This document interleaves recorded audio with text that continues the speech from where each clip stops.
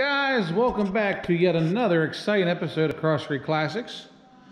Today marks another benchmark at our Lincoln Mark III build. Our last video, Blake had finished painting the engine and it's all dry now. And we decided we're going to set the engine in the frame. Here we're going to do something a little unorthodox.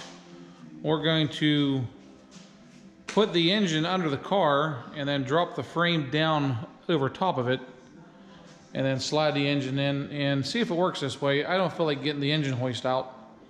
So this is what we're going to try. We're going to see if it's going to work. So let's let Blake get the tires off so we can drop the front end down a little lower. And we're going to see if this harebrained plan of mine works.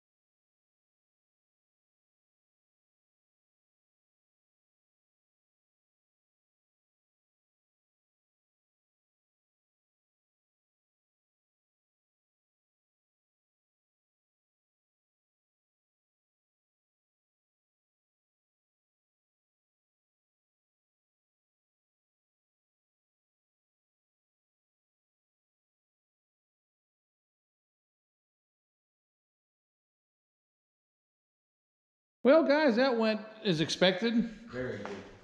Pretty happy about that. I talked to the transmission guy today. It's going to be a week or so before we get the transmission back. So in the meantime, we are going to start cleaning up parts, painting them, and getting accessories on the engine here. So that's going to conclude this video. Thanks for watching. Don't forget to like and subscribe, and we'll see you next time.